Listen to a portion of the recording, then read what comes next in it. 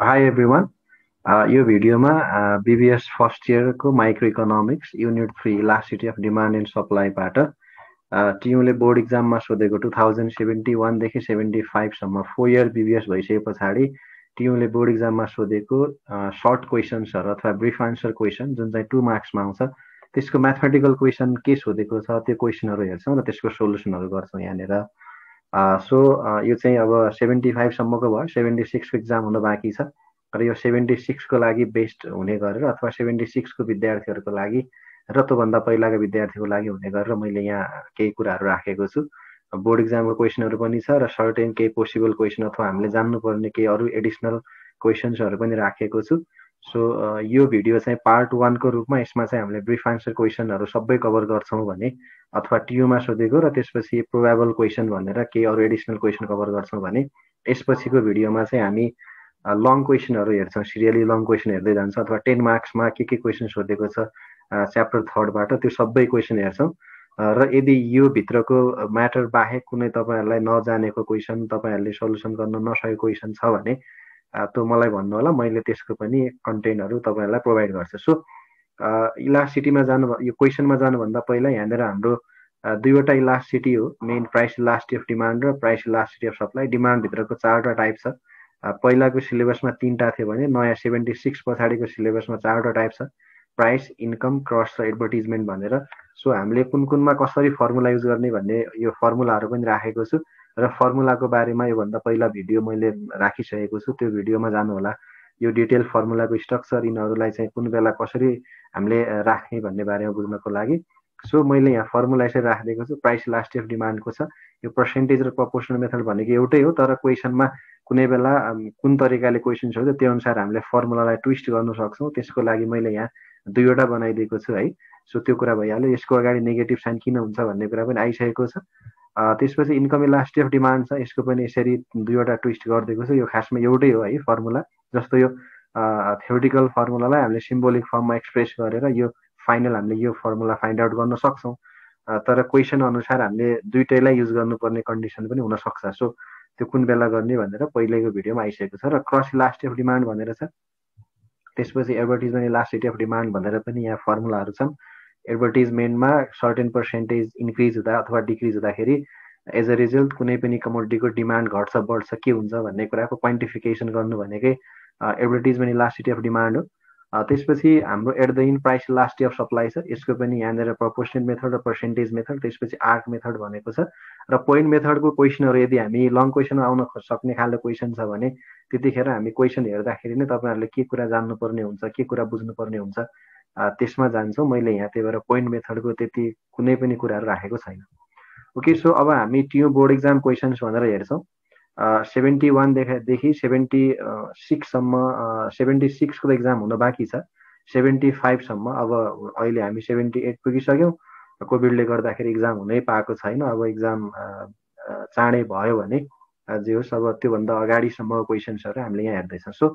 2074 मा सोधेको क्वेसन छ एउटा, calculate the price elasticity of supply by arc method when price increases from rupees 10 to 20 and quantity supplied increases from 40 to 80 units भनेर यो 2 मार्क्समा सोधेको हो 2074 मा। ओके, यहाँनिर price elasticity of supply major गर्नु भनेको छ by using arc method or average method. अब एकचोटि मैले यहाँ तपाईहरुलाई देखाउँछु। आर्क मेथडको फर्मुला हेर्नु त, delta Q by delta P into P1 plus P2 by Q1 plus Q2 हुन्छ। अब डेल्टा क्यू भनेको चेन्ज इन क्वान्टिटी सप्लाई भयो, डेल्टा पी भनेको चेन्ज इन प्राइस। अब जहिले पनि गिभन इन्फर्मेसन टिप्नुस् मजाले। गिभन इन्फर्मेसन सफिसिएन्ट दिएको हुन्छ, त्यस्तो अप्ठ्यारो क्वेसन आउँदैन एक्जाममा, सजिलै क्वेसनहरू आउँछन्। तपाईहरुले आत्तिनुपर्ने केही पनि हुँदैन। ओके, यहाँनिर के दिएको छ हामीलाई भन्दा प्राइस इन्क्रिज भएर 10 बाट 20 भयो भनेको छ। हाम्रो प्राइस चाहिँ इनिशियल प्राइस रुपीस 10 रहेछ। P1 भनेको 10 भयो भने न्यू प्राइस P2 भनेको 20 भयो। जहिले पनि प्राइस कहाँबाट सुरु भएको छ र कहाँ पुगेको छ, initial value P1 new value 20 भयो। त्यो सँगैको करेस्पोन्डिङ सप्लाई भनेको हाम्रो के हुन्छ, इनिशियल सप्लाई र न्यू सप्लाई भनेर हुन्छ। यहाँनिर चेन्ज इन प्राइस मेजर गर्दाखेरि डेल्टा पी ले रिप्रेजेन्ट गर्छ यसलाई। त्यो भनेको चाहिँ P2 माइनस P1 हुन्छ है त। यहाँ P1 माइनस P2 लेखिएको रहेछ, P2 माइनस P1 हुन्छ। यो चाहिँ जहिले पनि new price minus initial price, यसलाई P2 माइनस P1 सम्झिनु होला। 20 माइनस 10 विच इज रुपीस 10 अब हामीले इनिशियल क्वान्टिटी हेर्ने भने 10 रुपीज हुँदाखेरि कति सप्लाई छ 40, 20 हुँदाखेरि 80 छ, सो Q1 40, Q2 80। अब यो चाहिँ चेन्ज इन सप्लाई भनेको Q2 माइनस Q1 हुन्छ, so 80 minus 40 which is 40 units.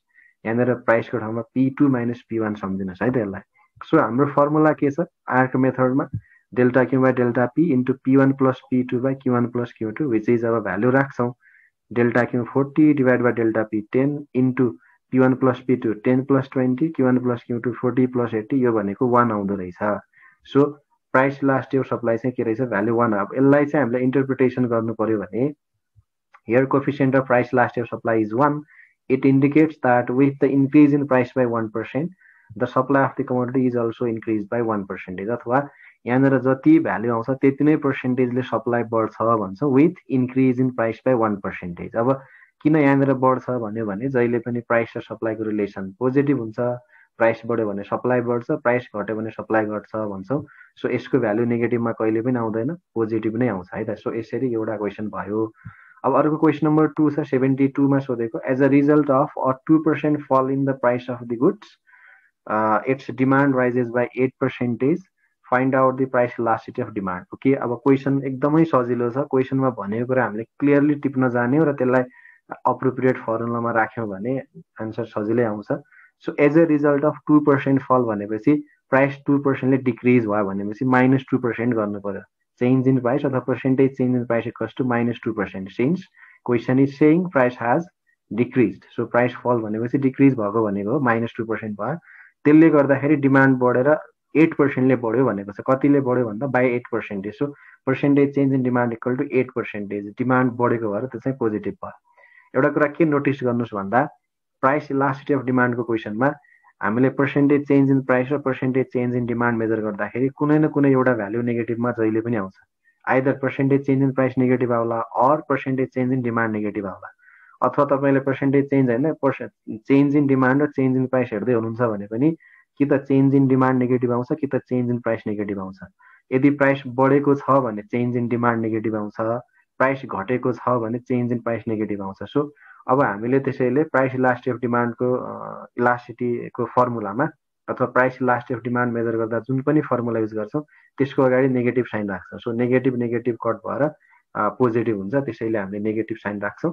Okay, अब यहाँनिर के भएको छ भन्दा price elasticity of demand is equals to percentage change in demand by percentage change in price. अब हाम्रो पर्सेन्टेज चेन्ज इन डिमान्ड भनेको 8% हो, अगाडि नेगेटिभ साइन छ। के मेरो यहाँ एउटा फेरि एउटा के भएको रहेछ, यहाँ नेगेटिभ छुटेको रहेछ, यसलाई -2 लेख्नुहोस् है त। यसको अगाडि -2 नै हो, यो हाम्रो यहाँको -2 त्यहाँ आउँछ। सो यो -2 हुनु पर्यो यहाँनिर है त। यो माइनस माइनस गर्दाखेरि फेरि हाम्रो फाइनल भ्यालु 4 आउँछ। सो यो टाइप गर्दाखेरि छुटेको छ, यसलाई पनि कन्सिडर गर्नु होला। So price elasticity of demand EP equals to minus percentage change in demand by percentage change in price. So percentage change in demand भनेको हाम्रो 8% छ, त्यो चाहिँ पोजिटिभ हो, बढेको भएर अगाडि प्लस साइन आउँछ भने percentage change in price which is decrease in price by 2%, so -2% हुन्छ। यो माइनस माइनस कट हुँदाखेरि पोजिटिभ भयो, यो 4 आउँछ। सो अब यसको कोएफिसिएन्टको हामीले इन्टरप्रिटेसन गर्नु पर्यो भने coefficient of price elasticity of demand is 4, it indicates that with an increase in price by 1%, the demand decreases by 4% and vice versa. यदि प्राइस 1% ले बढ्यो भने डिमान्ड 4% ले घट्दो रहेछ, र यदि प्राइस 1% ले घट्यो भने डिमान्ड 4% ले बढ्दो रहेछ। सो यो गुड चाहिँ कस्तो रहेछ, हाइली इलास्टिक गुड रहेछ, लग्जरियस गुड्स हुन सक्छ भनेर भन्छौँ। यदि क्वेसनले कस्तो खालको गुड हो भनेर सोध्यो भने लग्जरियस गुड भन्नुहोस्। कस्तो डिमान्ड कब हुन्छ यसको भन्यो भने जहिले पनि इलास्टिसिटीको भ्याल्यु 1 भन्दा धेरै आयो भने डिमान्ड कब फ्ल्याटर हुन्छ भनेर भनिदिनुहोस् है त। ओके, अर्को क्वेसन छ 2072 मै सोधेको, with the help of following information with the help of information given below, find out cross elasticity of demand.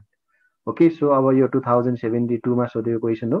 Price of T भनेर दिएको छ 2025, डिमान्ड फर टी पनि दिएको छ र डिमान्ड फर कफी पनि दिएको छ। ओके, अब यो क्रस इलास्टिसिटी अफ डिमान्ड भइसके पछाडि एउटा गुड्सको प्राइस हेर्छौँ भने अर्को गुड्सको डिमान्ड हेर्छ। जस्तो यहाँनिर टीकै प्राइस दिएको छ, टीकै डिमान्ड हेऱ्यो भने यो चाहिँ के भयो, price elasticity of demand for T हुन्छ भने अब यो हामीलाई काम लागेन। यहाँनिर यो जुन हाम्रो प्राइस यो डिमान्ड फर टी दिएको छ यो हामीलाई कामै लाग्दैन, त्यो इन्फर्मेसनको हामीलाई कामै छैन। हामीले के हेर्नु पर्यो, टीको प्राइस हेर्छौँ भने कफीको डिमान्ड हेर्छौँ, अथवा यहाँनिर कफीको पनि प्राइस दिएको थियो भने क्वेसनले के भनेको छ त्यो अनुसार हामीले डिल गर्नुपर्छ। तर अब यहाँनिर हामीलाई एउटाको प्राइस हेर्नुपर्ने हुन्छ, एउटाको डिमान्ड हेर्नुपर्ने हुन्छ। So price of T consider गर्यो भने we have to ignore demand for T. So demand for टीलाई ignore गरेर अब यो दुईवटाको भ्यालुको बेसमा हामीले इलास्टिसिटी मेजर गर्छ यहाँनिर। ओके, सो त्यही अनुसार इनिसियल प्राइस अफ टी कति छ 20 छ, न्यू प्राइस 25 छ। सो चेन्ज इन प्राइस भनेको 5 भयो।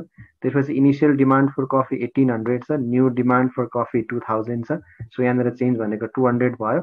अब हामीले जुन फर्मुला आउँदाखेरि पनि हुन्छ, कुनै पनि मेथड भनेको छैन भने सिम्पल प्रोपोर्सनेट मेथड युज गरिदिनुहोस्। So delta क्युएक्स by delta पिवाई into पिवाई1 by क्युएक्स1 भनेको अब यो इनिसियल हुन्छ जहिले पनि।